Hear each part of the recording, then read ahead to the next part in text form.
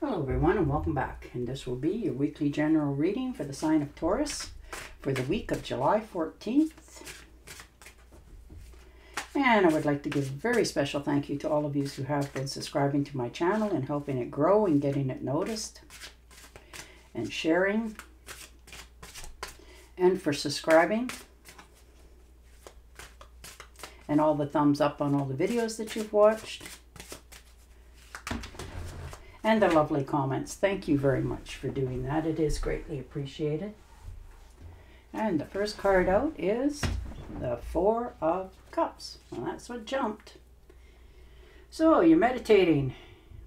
You're taking a time out. You're disconnecting from your surroundings this week to take a good hard look at what your next endeavor is going to be in your life. Whether it's travel, investments, work, home life, family, children. You have it, and now you're content and happy with it, but you want that something else, and you're trying to put your finger on exactly what it is that you're searching for. All right, and the Devil. So yeah, you're kind of stepping out of the shadows. You know, you're starting to understand why it is the way it is for you. You know, what's happened in your past, why you believe so strongly in some of the things that you do, and understanding that it's not necessarily your beliefs. It's what has been handed down to you, and you've just sort of hung on to it. But you're starting to see a different way of doing things and seeing things, so you're understanding you need to step out of this, break the chains, start just you, understanding what it is that you want. You know, putting up your boundaries, avoiding people, places, and things that don't serve you, and walking your own path now and showing your light.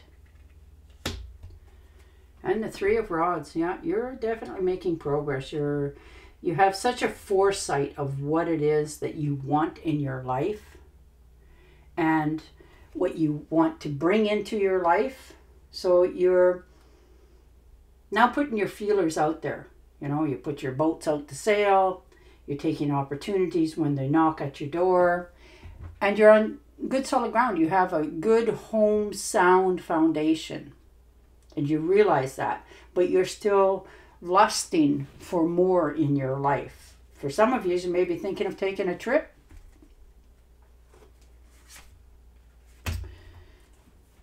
And the Nine of Cups. So there comes wish fulfillment, a true connection and commitment, something that you have wanted for a while, and it's going to flood you with emotions. This could be money, this could be a reconnection.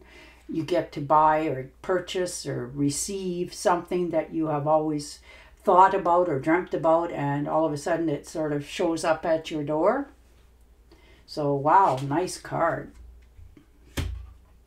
And the Five of Swords. And yeah, you get to finally not only have the winning personality at it, you get to stop the silliness in your life. If there's been somebody trying to tell you or coerce you into doing something or follow their way of thinking, you get now to stand there and say, nah. And not that you wouldn't anyhow, because that's who you are. You will stand your ground when people are not being nice or kind to you. And the Queen of Swords. Yeah, you're definitely releasing things from your life. You're putting up clear boundaries. You're being very direct in what it is and isn't that you're allowed to accept into your life. You're very clear-minded about this, and people are going to be, in many cases, quite surprised that you are actually not only saying, but acting on what it is that you want in your life. It's hard for them, as people that have gotten away with things for so long, for you to say, no more. And the Five of Cups. Yeah, there's been some regrets and disappointments. That's normal of life. And there's even been some losses. And you're spending this week almost grieving it in a way. Like, having remorse over, you know, maybe the way things were handled or what was said or done or whatever it happens to have been for you. But you're also realizing that that is part of life and it's part of your past.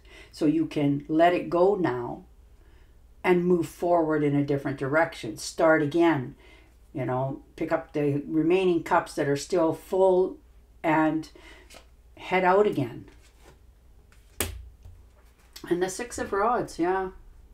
Definitely getting public recognition for all that you've not only made in your life and succeeded at, but what you've accomplished and from where you came from to accomplish what you have. So that's a very nice feeling, you know, and you're okay with accepting it. You know, if people are need to realize what it is that you've sacrificed and what it is you have gained so that they have a different perspective of who you are.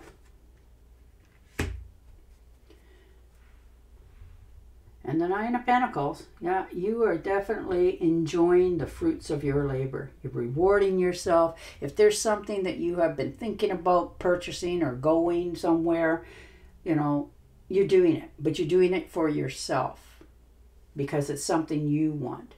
You know, your finances are in good financial standing. You have your own independence. You're okay with going solo. And that's surprising to a lot of people. You know, and some of them, they're almost afraid that that's the way you'll stay. And you may, because right now you're actually enjoying what you have accomplished in your life. Ooh, surprise. Page of Cups. Wow, isn't that sudden coming in? Now this could be a good news about a romance. You know, new relationship coming in, a friendship that's turning into a little bit more.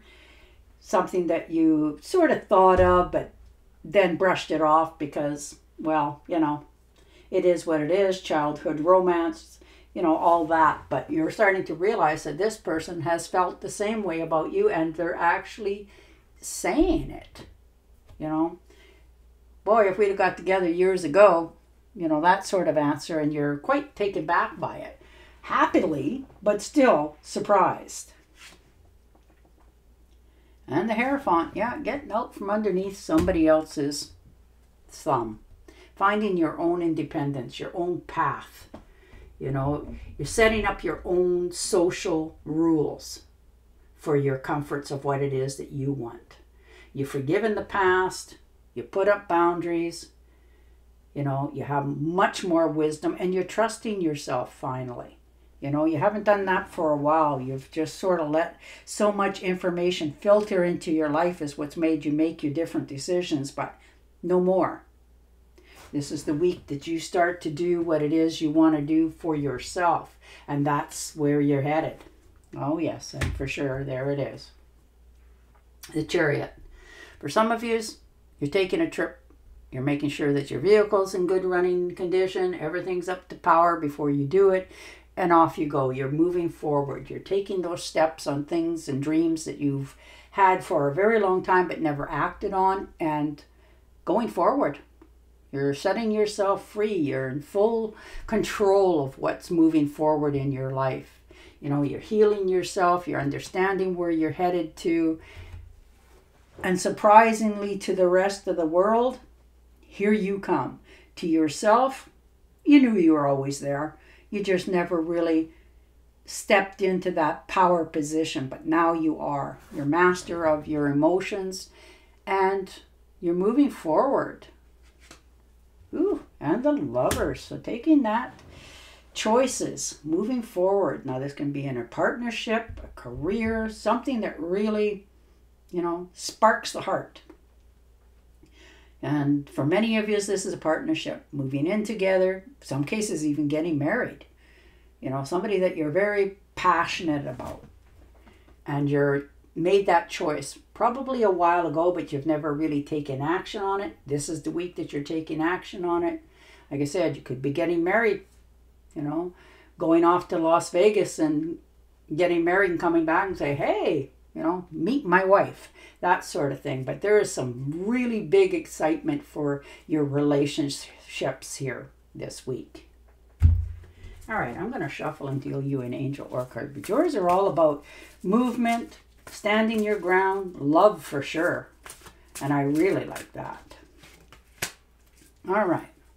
I bring you a message from your deceased loved one.